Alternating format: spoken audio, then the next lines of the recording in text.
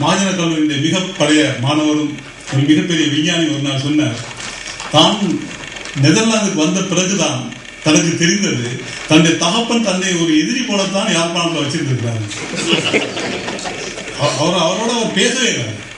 ஏன்னா அவர் யாழ்ப்பாணத்தான் ஆம்பளை தகப்பன். இந்த இந்த இத்தகைய ஒரு போக்கு இந்த அதிபர்கள் வந்து அவர் என்ன என்ன என்ன என்றால் அவர்கள் தான் சகலதை நிர்ணயித்திருக்கிறார்கள். ஆனால் இந்த புத்தகம் ஒரு வகை மிக முக்கிய, நான் வருவேன், இது ஒரு மிக முக்கிய புத்தகமான நான் அவதானத்தோடு நாம் இதை அணுக வேண்டும். அதிபர்கள் மட்டும் இந்த கல்வி வளத்தை உருவாக்கியது அல்ல. ஆசிரியர்களுக்கு அதிலே பங்கு இருக்கிறது, பெற்றோர்களுக்கு அதிலே பங்கு இருக்கிறது, பிள்ளைகளுக்கு அதிலே பங்கு இருக்கிறது, அங்கே உள்ள ஆலயங்களுக்கு அதிலே பங்கு இருக்கிறது, கிறிஸ்தவ மிஷனரிகளுக்கு பங்கு இருக்கிறது, அரசாங்கத்திற்கு பங்கு இருக்கிறது, அங்கே இருந்த மனம் திறந்து காணிகளையும் நிலத்தையும் வழங்கக்கூடிய நல்ல உள்ளங்களுக்கு அதிலே பங்கு இருக்கிறது, பழைய மாணவர் சங்கங்களுக்கு பங்கு இருக்கிறது. இப்படி அனைத்தும் தழுவிய ஒரு பெரிய ஒரு வேள்வியிலே தான் இந்த யாழ்ப்பாண கல்வி முறை வளர்ந்திருக்கிறது. அது ஒரு கூறுதான் இந்த இந்த இந்த இந்த அதிபர்கள் பற்றிய குறிப்பு. சில இடங்களில் இந்த அதிபர்களை பற்றிய குறிப்பு வருகிறது. அதிபர்கள் டைம் பெல் அடிச்சா போக மாட்டார்களாம். அவர்கள் திடீரென்று ஒரு வகுப்பில் நுழைவார்கள். வேறு யாருடைய ஆசிரியர்கள் டைம் இருந்தாலும் அந்த நேரம் அந்த கிளாஸுக்குள்ள போவார்கள். பெல் அடிச்ச பிறகும் அவர்கள் தங்களுடைய பாடத்தை முடித்து விட்டு வரமாட்டார்கள். அடுத்த பீரியடையும் எடுப்பார்களாம். It's a bad practice. அப்படி செய்யாது. நீங்கள் வந்து அதிபர் ஆசிரியராக இருப்பதாக இருந்தால் அவர் அந்த பாடத்தை ஒழுங்காக தான் இருக்கும். அந்த நேரத்தில் ஆபீஸ்ல யாராவது வந்திருந்தா அந்த முட்டாள் உட்கார்ந்துருக்க வேண்டியதான். அவருக்காகலாம் நீங்க இவ்வளவு பிள்ளைகளை விட்டுட்டு நீங்க போய் அந்த பார்க்கிறாரு. அவர் ஒரு அப்பாயின்மெண்ட் வச்சிருக்கணும். அந்த சில இடங்களில வருகிறது, அதிபர் அந்த ஆபீஸ்ல வேறவங்க பார்க்க போயிடுவாங்க. அப்படி செய்யல. நீங்கள் வந்து அந்த வகுப்புக்கு எந்த பெரிய ஆசிரியராக இருந்தாலும் அந்த குறிக்கப்பட்ட பாடத்துக்கு போகும்போது அந்த பிள்ளைகளுக்கு நீங்கள் என்னன்னா இந்த கல்வி பிராக்டிஸ் இருக்கு. இங்கெல்லாம் நீங்கள் வந்து நாங்கள் ஆசிரியர் வந்து ஒரு பிளாக் பாக்ஸ் மாதிரி போறது. அந்த ஆசிரியர் என்ன படிப்பிக்க போனாலும் பிள்ளைகளுக்கு தெரியாது. பெல் அடிச்ச பிறகு என்ன படிச்சான்னு தெரியாது. இங்கே அவ்வாறு நாம் செய்ய முடியாது. இங்கே வந்து நீங்கள் எய்ம் அண்ட் ஆப்ஜெக்டிவ் எழுதணும். 45 நிமிஷம் பாடம் என்றால் பிள்ளைக்கு இந்த 45 நிமிஷம் நீங்கள் என்ன படிப்பிக்க போறீர்கள், அந்த பாடத்தினுடைய எய்ம் என்ன என்று எழுதுவோம். அது ஒப்ஜெக்டிவ் என்ன எழுத வேண்டும். இந்த எய்ம் எவ்வாறு எழுதுவது, ஒப்ஜெக்டிவ் எவ்வாறு எழுதுவது என்பதற்காக நாங்கள் ஒரு 2 மணி நேரம் வகுப்பு போயிருக்கோம். இது எப்படி எழுத வேண்டும். இந்த மாதிரி பிரின்சிபல் போகிறார். அவர் வந்து அடுத்த மாசத்தையும் சும்மா வச்சிருப்பாரு, நான் போறேன். அந்த அவர் கொஞ்சம் வச்சிருப்பாரு பாடம். அடுத்து இந்த அதிபர்கள், இந்த பூர்ண பிள்ளை பற்றி ஒரு குறிப்பிங்க வருகிறது. அவர் வந்து சென்ட் ஜான்ஸ் கல்லூரிக்கு அவர் மாற்றப்பட்டார். அதை பற்றி அதிபர் கனகாவதி அவர் எழுதியிருக்கிறார்கள். அங்கே வானதேவன் என்ற ஒரு டீச்சர் படிப்பிச்சிருந்தார். மிக நல்ல teacher, economics teacher, popular teacher, talented teacher. அவரை வந்து பூர்ண பிள்ளை வந்து வெளியேற்ற செக் பண்ணுறார். அது என்ன ரீசன் என்றால் இன்சபார்டினேஷன் என்று கூறுகிறார். இன்சபார்டினேஷன் அவர் தன்னுடைய அறிவித்தலுக்கு அல்லது தனக்கு கீழ்ப்படிய மறுத்தமை என்பது அவரின் மீதான சார்ஜ்.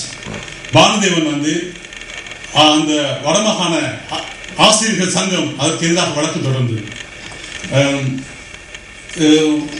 கனகசபாபை அவர்கள் அந்த பூர்ண பிள்ளை பற்றி எழுதிய அந்த கட்டுரையிலே அதனை நியாயப்படுத்தி எழுதுகின்ற ஒரு போக்கை நான் பார்த்தேன். அது ரொம்ப தவறான அந்த அவ்வாறு அவரை வெளியே அனுப்பியிருக்கவே முடியாது. பூர்ண பிள்ளை அந்த வழக்கு மேற்கோட்டுக்கு எடுக்கப்பட்டு அது அவ்வாறு அவர் செய்யப்பட்டது தவறு என்றும், அதற்கு பாடசாலை நிர்வாகம் ஒன்று அவரை திருப்பி பதவி எடுக்க வேண்டும் அல்லது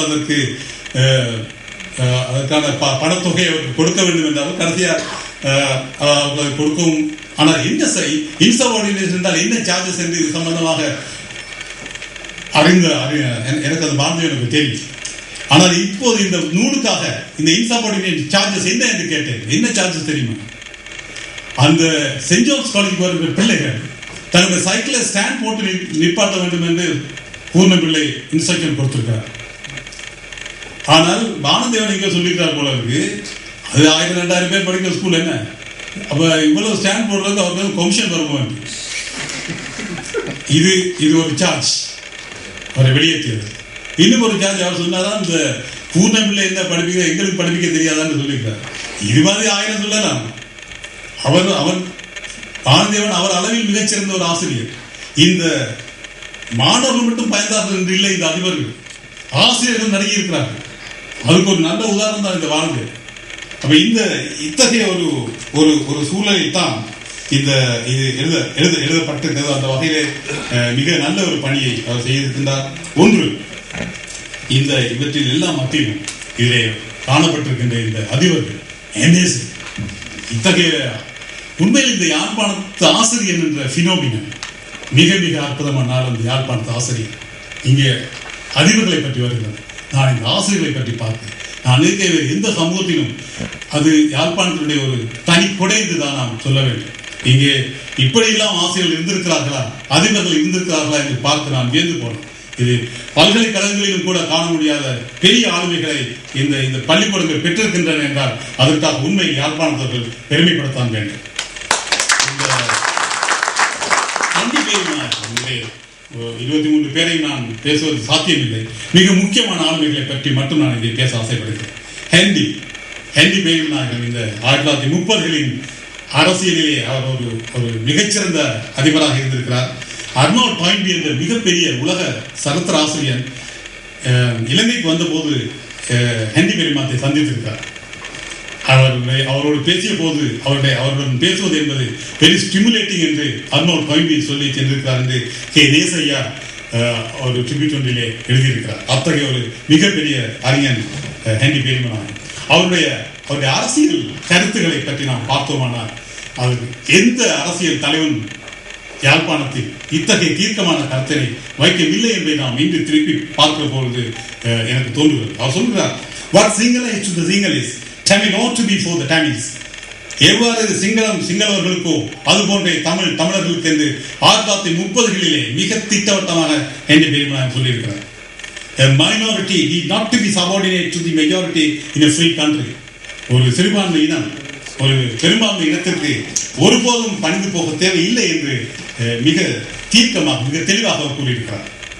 அது மட்டுமல்ல, அவர் கூறுகின்றார், இன்று நான் இந்த அரசியலின் பின்னணியில் பார்க்கும்போது கிட்டத்தட்ட 1930களிலே சொல்லியிருக்கிறார். இன்று 70-80 ஆண்டுகளின் பின்னால் நாம் பார்க்கும்போது அவர் கூறுகிறார், the conception of a free country where politics is free from the ideas of race and caste calls for a courage and imagination and true statesmanship. We shall not subscribe to anything less than that, for nothing less will save Ceylon என்று கூறுகிறார். ஒரு சாதிக்கு அப்பால் இனத்துக்கு அப்பால் ஒரு free country என்ற ஒன்றை உருவாக்குவதற்கு ஒரு துணிச்சலும் இமேஜினேஷனும் உண்மையான ஸ்டேட்ஸ்மேன்ஷிப்பும் வேண்டும் என்று 1930களிலே ஹென்றி பெரியநாயகன் சொல்வது இன்று அச்சுட்டாக பொருந்துவதை நான் பார்க்கிறேன். அது மட்டுமல்ல, இந்த அறிஞர்கள் இந்த ஹென்றி பெரியநாயகம் சுப்பிரமணியம் இங்கே கூறப்படுகிற எல்லோருமே ஒரு பைலிங்குவல் இன்டெலெக்சுவல்ஸாக இருந்திருக்கிறார். அவர்கள் தமிழிலும் அந்த அளவு ஆளுமையோடு அவர்கள் இருந்திருக்கிறார். அது உண்மையிலே ஹென்றி பெரியநாயகனுடைய ஆட்சியர் என்ற புத்தகம் மிக அருமையான புத்தகம். ஒரு ஆங்கில மொழியிலேயே பயந்து அந்த காலத்தில் நீங்கள் பார்த்தீங்கன்னா இந்த மெட்ரிக் என்றெல்லாம் 10 பேப்பர்ஸ். அதில் முதல் பாடம் லட்டின், 2வது பாடம் கிரீக், 3வது இங்கிலீஷ், அதுக்கு அடுத்து நீங்கள் இன்னும் ஒரு பாடம் அது ஹீப்ரு அல்லது சான்ஸ்கிரிட் அதில் எடுக்கலாமா.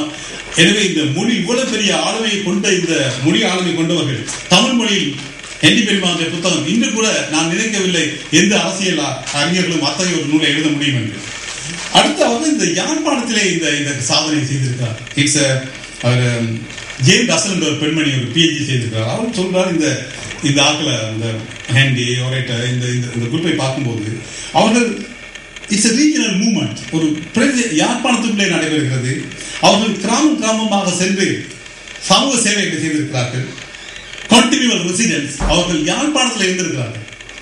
எஸ்டேட் ஜெல்லாகவும் கொழும்புல இருந்து போயிருப்பார், பல ஆட்கள் அப்படி போயிருப்பார். அவர்கள் இந்த ஆட்கள் எல்லாம் அந்த மண்ணினுடைய மைந்தர்கள். அண்ட் போல்ட்னஸ், எந்தூசியசம், ஒரு ரொமான்டிக் கற்பனாவாத லட்சியங்கள். உண்மையில் ஹென்றி பெரியநாயகன் முன்வைத்த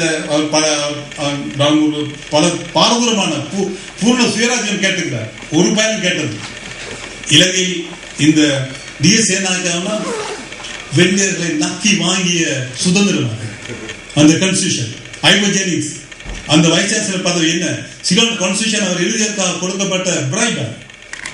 எல்லா கவர்னர்ஸும் தாங்கள் ரிட்டையர் பண்ணின பிறகு திருப்பி இங்க கவர்னர் ஜெனரலாக வருவதற்காக செய்து கொள்ளப்பட்ட உடன்பாடுகள் இதெல்லாம். இதற்குள் தான் பூர்ண சுயராஜ்யம் என்று யாழ்ப்பாணத்தில் மூலையிலிருந்து இந்த குரல்கள் எழுதியிருக்கிறது. சாதி ஒழிப்பை பற்றி அவர் யூத் காங்கிரஸ் பேசுகிறார். ஏழை மக்களின் வாழ்க்கை தரம் உயர வேண்டும் என்று பேசியிருக்கிறார். சுயமொழி வேண்டும் என்றார். 2 மொழிகளில் போதிக்க வேண்டும் என்று பேசியிருக்கிறார். இத்தகைய மிக பாரதூரமான அரசியல் நாயகர்கள் உருவாகின ஒரு இடம். ஆனால் அது தோல்வியில் முடிந்தது. ஆனால் அதை இன்னும் ஒரு அறிஞர் கூறுகிறார், அது ஸ்பிளெண்டிட் ஃபெயிலியர் என்று, மகத்துவம் மிகுந்த தோல்வி என்று நாம் அதை சொல்வோம். இது ஒரே சுப்பிரமணியத்தை பற்றிய ஒரு குறிப்பு. மிக மிக மிக அற்புதமான ஆளுகைகள் அங்கே இருந்திருக்கிறார்கள். சாதிக்கு எதிராக அந்த மனிதர் குரல் கொடுத்திருப்பதற்காக எல்லாம் 200 ஆண்டு கால கல்வி என்று என்னத்தை படிச்சீங்க என்றால், என்னத்தை படிப்பித்தீர்கள் என்றால், எத்தகைய பிரஜைகளை நீங்கள் உருவாக்குவீர்கள் என்றால், இந்த சாதியினுடைய ஒரு மேல் இதை கூட உங்களால் முடிக்க முடியவில்லை என்றால் அந்த கல்வி என்னதுக்காக இந்த கற்று இந்த 80களில் எல்லாம் இந்த பிள்ளைகளுடைய தாழ்த்தப்பட்ட பிள்ளைகளுடைய புத்தகங்களை எரித்த சம்பவம் யாழ்ப்பாணத்திலே நடைபெற்றது என்றால் இந்த கல்வி என்னத்தை உருவாக்கியிருக்கிறது. கிராஜுவேஷன் என்பது வெறும் டிகிரி பட்டம் அல்ல, ஒரு மனிதனை மனிதனை பண்படுத்துவதுதான். அத்தகைய அது எதுவாக இருந்தாலும் இத்தகைய ஒரு மகத்தான ஆளுமைகள் அங்கே இருந்திருக்கிறார்கள் என்பதை நாம் சொல்ல வேண்டும். அதில் அடுத்ததாக சோமநாதர் என்ற ஒரு செயின்ட் மைக்கேல்ஸ் மட்டக்களப்பு மிகப்பெரிய ஆளுமையவர். அவர் செலியன் பேரிமநாயகம் அவரை பற்றியும் எழுதுகிறார். சோமநாதரை பற்றிய குறிப்பிலே அதிபர் கனசாபதி அவர்கள் செலியன் பேரிமநாயகத்தின் வாயிலாகத்தான் நான் சோமநாத், அவர் என்னுடைய நண்பர் லேக் ஹவுஸிலே பணிபுரிந்த போது என்னுடைய அவரை விடுதலை சுட்டுக் கொண்டாங்க. இந்த செலியன் பேரிமநாயகம் மிக நல்ல மனிதர். அவர் இந்த சோமநாதருடைய மாணவன். அவர் ஒரு கிரேட் எத்னோகிராஃபர். மட்டக்களப்பினுடைய பட்சிகள் பறவைகள் பற்றி எந்த விஞ்ஞானம் செய்யாத அளவுக்கு இன்றும் அவருடைய நூல் அதற்கான மிகவும் பேசிக்கான ரெஃபரன்ஸாக அது இருக்கிறது. ஆச்சரியமாக இருக்கிறது. இத்தகைய ஒரு மனிதர் ஒரு பாடசாலையில இருந்திருக்கிறார். அடுத்ததாக மிஸ் தில்லையம்பலம் என்று சுண்டுக்குழி கேர்ள்ஸ் காலேஜிலே நான் சுண்டுக்குழியிலே போய் பார்த்தபோது தில்லையம்பலம் மண்டபம், நினைவு மண்டபம், நான் திகழ்ச்சி போன இந்த கிறிஸ்தவ ஸ்கூல்ல தில்லையம்பலம் என்று அழகான இந்து பேர்ல ஒரு பெண்மணியுடைய மண்டபம் எப்படி வச்சாங்க. It's wonderful woman. அந்த பாடசாலைக்கு அந்த ஆசிரியர் அந்த பெண்மணி கிடைத்திருக்கிறார். மிக அருமையான ஒரு கட்டுரையை கனசாபாவது எழுதியிருக்கிறார். ஜுவாலஜி படித்து இந்தியாவை படித்து வந்திருக்கிறார். அவர் படித்த ஜுவாலஜியில உள்ள மிருகங்கள் பறவைகள் எல்லாம் இந்தியாவில் தெரிகிறது. தாம்பரம் அப்ப இங்க அளவுக்கு பார்த்தா அது இருக்காது. ஆனால் அதிபர் கனசபாபதி அதை தேடி இருக்கிறார். இலங்கை பறவைகளை பற்றி பார்த்து இருக்கிறார். இலங்கை கடல்களிலே சுத்தி இருக்கிற சுறாக்கள் என்னவாக இருக்கும் என்றெல்லாம் ஆராய்ந்து நல்ல கட்டை தில்லையம்பலம் மிகப்பெரிய PhD. அவர்தான் இலங்கையில முதல் இந்த SSCக்கு சயின்ஸ் சிலபஸ் ஃபார்ம் பண்ணின பெரிய மனுஷன். இந்த என்ன தேங்காய் நல்லா அழுத்த வாரை தலசி வைப்பாங்க பெரிய. அதுக்கு அடுத்து விபுலாந்த அடிகளை பற்றி நான் சொல்ல வேண்டியது. மிகப்பெரிய மனிதர். அண்ணாமலை பல்கலைக்கழகத்திலே கொழும்பு பல்கலைக்கழகத்தில் தமிழ் பேராசிரியர், ஒரு சயின்டிஸ்ட், ஷேக்ஸ்பியர் இதை மொழிபெயர்த்திருக்கிறார். MSc அவர் சாமியார் போயிட்டார். அதுக்கு அடுத்து சிவபாத சுந்தரனார் என்ற மிகப்பெரிய மனிதரை நான் இங்கே சொல்ல வேண்டும். சொல்லிப்புறம் விக்டோரியா காலேஜில் நான் நினைக்கிறேன் இந்த அமிர்தலிங்கம் இங்கிலீஷ் செய்திருக்கிறார் யூனிவர்சிட்டியில். அந்த காலத்தில் பல்கலைக்கழகங்களிலே இங்கிலீஷ் செய்வதாக இருந்தார். நீங்கள் கிரிட்டியன் அல்லது தோமியன் அல்லது ரொமாலிஸ்டாகத்தான் இருந்திருக்க வேண்டும். சுழிபுரம் விக்டோரியா கல்லூரியிலிருந்து அமிர்தலிங்கம் இங்கிலீஷ் செய்ய இருக்கிறார் என்றால் அந்த சுழிபுரம் தன்னுடைய முத்திரையை பதித்திருக்கிறது என்று தான் அது சும்மா வந்திருக்க முடியாது. இந்த சிவபாத சுந்தரனார் அவர் அவர் ஒரு 5-6 புத்தகங்கள் எழுதியிருக்கார் ஆங்கிலத்தில். அவுட்லைன்ஸ் ஆஃப் சிவஞான போதம், கிறிஸ்டியன் பற்றி. அந்த காலத்தில் இந்து சமயத்தை பற்றி 3 முக்கிய புத்தகங்கள் தான் ஆங்கிலத்தில் கிடைத்தது. ஒன்று TM நடசாமி பிள்ளை எழுதிய புத்தகம், மற்ற ரெவரன் போய்சிங்டன் எழுதிய. இந்த 2 புத்தகம் சும்மா அவ்வளவு நல்ல புத்தகங்கள் இல்லை. டாக்டர் வயலட் பரஞ்சோதி என்ற ஒரு பெண்மணி PhD செய்திருந்தார். அந்த PhD ஆவியை மறுத்து தமிழ்நாட்டில் இருந்து கடந்த ஆதீனங்கள் சிவபாத சுந்தரனாரைத்தான் அதற்கு மறுப்பெழுத்து சொல்லி கேட்டிருக்கிறார்கள். அந்த சிவபாத சுந்தரனார் அந்த அவர் எழுதிய புத்தகம் தான் அந்த சிவஞான போதம் மிக்க ரிஜோயிண்டர் என்ற புத்தகம் இருக்கிறது. அடுத்து வீரசிங்கம் என்ற அந்த அதிபரை பற்றி நான் இந்த நூலில் தான் நான் கேள்விப்பட்டேன். மற்ற அதிபர்களை எல்லாம் நான் வாசித்திருக்கிறேன் நிறைய. இந்த வீரசிங்கம் சோமஸ்கந்த கல்லூரியிலே அதிபராக இருந்திருக்கிறார். அவர் தி phonetics of English, translation into English, 100 stories for reproduction என்று 3 ஆங்கில நூல்களை எழுதியிருக்கிறார். ஒரு இது நான் நினைக்கவில்லை, ஒரு பல்கலைக்கழகத்திலே கூட இது இந்த அளவு ஆளுமைகளை நம்மால் காண முடியுமா என்று நமக்கு சொல்ல முடியாது. ஆனால் இந்த நூல் 23 நிறைய தகவலை தொகுத்து தந்திருக்கிறார். ஆனால் இது ஒரு 100-150 ஆண்டு காலம் பழமை கொண்ட ஒரு மிகப்பெரிய கல்லூரியிலே ஒரு அதிபரை தேர்ந்தெடுப்பது, ஒரு நல்ல அதிபரை தேர்ந்தெடுப்பது பெரிய காரியம் அல்ல. அது ஆனால் இங்கே பேசப்பட்ட அதிபர்கள் எல்லோருமே உங்களுக்கு கேள்வாயிலாக நீங்கள் அறிந்திருப்பீர்கள். ஆனால் இந்த யாழ்ப்பாணத்தை பற்றிய நூல் என்றாலும் சில வேறனை நெடுந்தீவிலே ஒரு அதிபரை பற்றி எழுதுகிறார். வண்டர்ஃபுல். நெடுந்தீவில தண்ணி இல்லாத ஒரு இடத்துல அவர் அந்த ஸ்கூலை சுற்றி மரங்கள் செடிகள் எல்லாம் நட்டு மயில், கரடி, மான் அந்த மாதிரி மிருகங்களை எல்லாம் வந்து ஒரு ஜூமாகி வச்சிருக்காரு நவரத்ன சிங்கம் ஒரு மனிதர். இது என்ன அர்ப்பணிப்பு, என்ன உழைப்பு. அந்த தந்தை பையன் மனுஷன் போல வேற ஒரு. ஆனால் அவர் அந்த நெடுந்தீவை அதை பற்றி எழுதியிருக்கிறார். அதேபோல் வேறனை மத்திய மகா வித்தியாலயத்தில் ஆற்றிய ஒரு அதிபரை பற்றி கொஞ்சம் இந்த மையமான பாடசாலைகளை விட்டு இதை விட இன்னும் 100 கணக்கான மண் பாடசாலைகள் அங்கே யாழ்ப்பாணத்தில் இருக்கின்றன. அவை எல்லாவற்றையும் பற்றியுமே நாம் எழுத வேண்டும். ஏனெனில் இப்படியெல்லாம் அதிபர் இது இன்றைக்கு நான் பவுலே சேர்ந்தவன். அங்கே பவுலே படிப்பிச்ச ஆசிரியர்கள்லாம் வந்து யாழ்ப்பாண ஆசிரியர்கள் தான். பிறகு வந்து இந்த அப்பன்ட்ரி ஆசிரியர்கள் மலைநாட்டு ஆசிரியர்களுக்கு நியமனம் கொடுத்தார்கள். நான் வந்து யூனிவர்சிட்டியிலேருந்து நான் பவுலுக்கு போன போது அவர்கள் அங்கே பேரண்ட்ஸ் என்னிடம் வந்து குறைப்பட்டார்கள். இந்த அப்பன்ட்ரி டீச்சர்ஸ் எல்லாம் இந்த இன்டர்வல் கொடுத்தோன்னா அந்த ரெஸ்ட் ஹவுஸில் போய் தண்ணி அடிச்சுட்டு வராங்க. எங்களுக்கு படிப்பித்த அந்த ஆசிரியர்லாம் பெரிய மகான்கள். அவர்கள் அதுதான் இந்த யாழ்ப்பாண ஆசிரியர் வந்து இஸ் அ டிஃப்ரெண்ட் ஃபினோமினன். அந்த ஆள் இந்த முந்தி நீங்கள் இப்போ அந்த மாதிரி ஆசிரியர்கள் இல்லை. இந்த ட்ரெயின் டீச்சர்ஸ் என்று ஒரு வெள்ளையார் அதெல்லாம் போட்டு இருப்பாங்க. அவங்க வந்து இந்த சைவதமியம் படிப்பிப்பாங்க, எண்கணிதம் படிப்பிப்பாங்க, சுகாதாரம் படிப்பிப்பாங்க. அவர்கள் சைவதமியம் படிப்பிக்கிறது தான் எக்ஸாம் கேட்டு நினைக்கிறீங்க. இல்லை, அது கடவுள் கொண்டு போய் சேர்க்கிறது தான். அந்த அர்ப்பணிப்பு தான். அந்த ஆசிரியரை நாம் இப்போது காண முடிகிறது. அத்தகைய ஆசிரியர்கள் யாராவது ஒருவரை குறை கூற முடியுமா? எனவே இந்த யாழ்ப்பாண சமூகத்தின் மிக பல விஷயங்களுக்கு யாழ்ப்பாணத்தால் கற்றுக்கொள்வது. அவங்க வெரி ரஷன், தோலை கட்டி நெல்லி ரசம் சாப்பிடுவாங்க. இது ஒரு யாழ்ப்பாணத்தால் செய்ததெல்லாம் நல்லா நம்பி செய்யலாம். ஏன்னா ஒரு ரஷன் எல்லாம் அவன் கொஞ்சம் புத்தியாகத்தான் செய்வான். ஒரு கதையும் இல்லை. அதனால தான் இந்த யாழ்ப்பாணத்தில் டிராக்டரை யாழ்ப்பாணத்துக்கு வித்துட்டீங்கன்றா, யாழ்ப்பாணத்துக்கு விவசாயி ஒருத்தன் உங்களோட பிராண்ட் டிராக்டரை வாங்கிட்டாங்கன்றா உலகம் பூரா நீங்க வித்துடலாம். A40 காரை வச்சிருக்கோம், அது நல்லா ஓடிட்டு இருக்கும். எனவே இந்த அவர்களுக்கு இருந்த ஒரு அதிலே மிக அடுத்தமான ஒரு பினோமினன். அடுத்த யாழ்ப்பாணத்தால் பிச்சை இருக்கிறது தெரியுமா உங்களுக்கு? அங்கே நான் யாழ்ப்பாணத்துக்கு வந்து போகிறேன். அந்த பஸ் ஸ்டாண்டுக்கு நிம்மதியாக போக முடியுது. இப்போ இந்தியாவிலாம் இந்த தமிழ் வந்து நல்லா பிச்சை எடுக்க நல்ல மொழியாது. அந்த செல்ஃப் ப்ரைட் அவர்கள் இருக்கிறது. இந்தியா பிச்சை எடுத்தாலும் அந்த ஊர்க்காரன் பிடிச்சிட்டு போயிடுவாங்க. ஐயோ இந்த மணியத்தார் மாதிரி பிச்சை எடுக்கிறாங்க. அதனால அதுவும் கஷ்டம், தப்பே இல்லை. இந்த ஒரு கனசாவி அவர்கள் இந்த புத்தகத்தில் மிக அற்புதமான ஒரு பணியை செய்திருக்கிறார். இந்த புத்தகத்தை நான் நினைக்கிறேன் இலங்கையில் உள்ள அதிபர்கள், ஆசிரியர்கள் இந்த புத்தகத்தை டெக்ஸ்ட் புக்காக கொண்டு தெரிய வேண்டும்.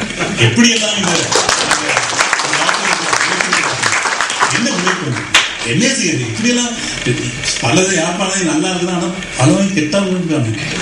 அப்ப நான் இந்த புத்தகம் இந்த மாதிரி ஆள்லாம் யாழ்ப்பாணம் இருந்திருக்கிறான் படிப்பித்திருக்கிறார் ஆசிரியர். என்ன அர்ப்பணிப்பு, மயக்கூச்சரிக்கின்ற அனுபவங்களை இங்கே பதிவு செய்யப்பட்டது. இறுதியாக இந்த நூல் பற்றிய ஒரு சின்ன குறிப்பை நான் சொல்ல விரும்புகிறேன். இதில் நான் அடிக்கடி வலியுறுத்துவதால் எடிட்டிங் இது மிக தேவை. இது 500 பக்க புத்தகத்தை நீங்கள் உண்மையில் ஒரு 300 பக்கத்திலே நீங்கள் முடித்திருக்க வேண்டும். ஒரு இதில் இந்த பலவீனம் ஏற்படுவதற்கு ஒரு காரணம் உண்டு. இது பத்திரிகைக்கு எழுதப்பட்ட கட்டுரைகள். எனவே பத்திரிகைக்கு எழுதும் போது ஒவ்வொரு முறையும் ஒரு தனி கட்டாக எழுதும் போது சீட் அப்படி கண்ணங்கரா வந்து 40 இலவச கல்வி கொடுத்தார் அப்படிங்கிறதான் வரும். அது ஒவ்வொரு கட்டுரையும் எழுதிட்டு போவீங்க. ஆனால் புத்தகமாக கொண்டு வரும்போது அதை வெட்டி சப்பன் வரும். ரொம்ப பிரீஃபுக்காக இருக்க வேண்டும். அதனால இந்த ரெப்படிஷன்ஸ் வந்து நிறைய வருகிறது. அடுத்து சில இடங்களிலே மிஸ்ஸஸ் பிள்ளை வந்து மிஸ்ஸஸ் பிள்ளை வந்து ராமநாத் காலேஜ் பிரின்சிபலை பற்றி ஒரு குறிப்பு இருக்கிறது. அதில் அவர் எழுதி கொண்டு போகும்போது திடீர்னு ஒரு கார் வந்தது, நாங்கள் பார்த்தோம். மிஸ் பிள்ளை அட்டகாசமா வந்தார் என்று எழுதியோட நான் நினைச்சேன் பி கனசபாவை தான் இருந்து பார்த்துருக்காராக்கும். ஆனால் அது அது ஒரு மேற்கோள்ல வந்திருக்க ஒரு கோட்ஸ்குள்ள வந்திருக்கும். ஆனால் அது எங்கேயுமே அந்த கோட்ஸ் முடிய தொடங்கவும் இல்லை. பின்னர் தான் தெரிந்தது சகிதேவி கந்தையா என்ற ஒரு மாணவியுடைய அவரிடம் பயின்ற ஒரு மாணவியுடைய ஒரு அக்கௌண்டை அவர் எடுத்திருக்கிறார். அதிலே மிகுந்த கவனமாக நாம் இருக்க வேண்டும். ஆசிரியர் எங்கே பேசுகிறார், வேறு ஆட்களை எங்கே பேசுகிறார்கள் என்பது பற்றியது மிக முக்கியமானது. அடுத்து இதிலே ஒரு 5-6 அதிபர்கள் எப்போ பிறந்தார்கள் எப்போ செத்தார்கள் தெரியும். அப்படி செய்யக்கூடாது. அது மிக கவனமாக செய்திருக்க வேண்டும். சில இடங்களிலே வந்திருக்கு, சில ஒரு 5-6 அதிபர்களுக்கு இருக்கிறது. தேவையாளி சீனி தம்பி மாஸ்டர் எப்போ பிறந்தாரு எப்போ செத்தாரு தெரியும். அது மிக மிக முக்கியம். நீங்கள் நான் கஷ்டப்பட்டு கண்டுபிடிச்ச இந்த ஆட்கள் யார் கடைசியா சேர்த்தாங்க அதில் கண்டுபிடிச்சா பூர்ண பிள்ளை தான் 2001 இருந்திருக்கிறார். மற்ற ஆட்கள் எல்லாம் 1940 பல ஆட்கள் ஆக முன்பு இருந்திருக்கிறார்கள். அடுத்து பேரண்ட்ஸை பற்றி எழுதும்போது ஒரே சுப்பிரமணிய தகப்பனை பற்றி எழுதுறாரு. அவங்க அம்மா விட்டுட்டாங்க. என்ன அநியாயம். அப்படி செய்யல. தாய் முக்கியம். தகப்பன் தெரியாது, தாய் தான் தெரியும். அப்படி இருந்தா நீங்க தாயை தான் எழுதல. பெற்றோர்களை எழுதும் போது கட்டாயம் இது ஒருவேளை இது என்னென்றால் ஒரு நானும் மெட்ரியாக ஆண் இதுல எப்படி நீங்கள் தாயை விடுவீர்கள்? கட்டாயம் பெற்றோர்கள் கட்டாயம் பதிவுபட வேண்டும். அடுத்து இந்த ஃபாண்ட் ஒரு மிகப்பெரிய ஃபாண்ட். இந்த பெரிய நல்ல தங்கால் கதை மாதிரி இவ்வளவு பெரிய ஃபாண்ட்ல இது ஒரு டெக்னிக் இருக்கு தெரியுமா? இது நீங்க ஒரு பிரஸ் கொடுத்தீங்கன்னா அந்த ஸ்கிரிப்ட் அடிக்க சொல்லி அவன் சொல்லுவான் எவ்வளவு வரும், எத்தனை பக்கம் வரும். அவன் சொன்னாங்க இது ஒரு 500 பக்கம் வரும். 500 பக்கம்னா நீங்கள் அப்படின்னா 1.5 லட்சம். அவர் என்ன செய்வாங்க, இது 10 பாயிண்ட்ல இருக்குது இந்த ஃபாண்ட். இதே ஃபாண்ட்டை நீங்கள் 8 பாயிண்ட்ல நீங்கள் சின்ன மாட்டீங்கன்னா இதே புத்தகம் 300 பக்கத்துல வந்து அப்ப அந்த பீட்டர் 200 பக்கம் கொள்ளையடிக்கலாம் எங்கள்கிட்ட. அப்ப இது யாரு வெஸ்டர்ன் ஜுவல்லர்ஸ் காசு கொடுப்பாருன்னு 500 இன்னும் 10 பெரிய 25 ஃபோன்ல போடுவார். இது இப்படி செய்யக்கூடாது. அதெல்லாம் அடுத்த ஒரு பெரிய பயங்கரமான விஷயம் ஒன்று. அது இது ஒரேட்ட சுப்பிரமணியத்துடைய படம். நல்லா பாத்தீங்களா? இது மிகச்சிறந்த படம். பனிமலர் சபேசன் இங்கே லண்டனில் நடத்தும் போது எடுக்கப்பட்ட மிகச்சிறந்த படம். இந்த ஒரேட்ட சுப்பிரமணியனுடைய படம் இங்கே இவர்கள் பிரிண்ட் பண்ணியிருக்கிறார்கள்.